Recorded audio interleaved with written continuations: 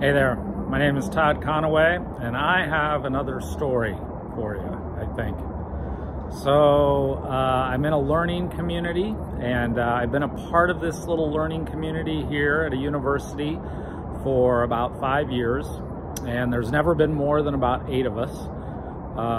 Several of us have just kind of been with this community for the whole 5 years, and it's about teaching and learning on the open web. So, good topic for openness. We've read books, we've read articles, we've looked at all the great people out there doing amazing work and wished we could be like them, and some days we make steps in that direction. This year, we decided we would have a guest speaker each month to come and visit our little band. And I invited some of the people I know to be a part of our little monthly meetings.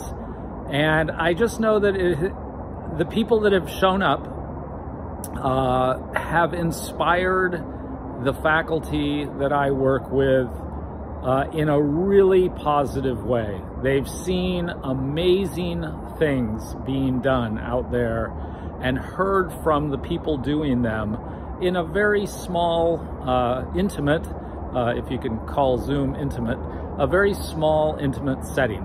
And it's just been wonderful. And I feel so fortunate to know people who will willingly share those stories with the faculty I work with. It's so needed in today's faculty development.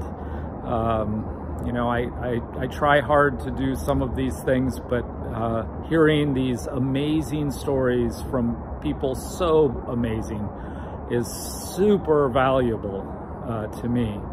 And I wouldn't have known all these people had it not been for like the open web, right?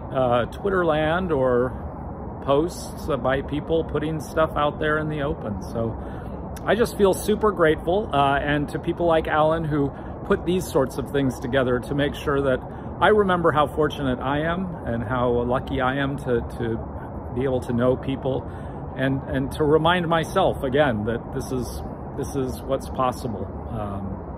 And that's my amazing story of openness.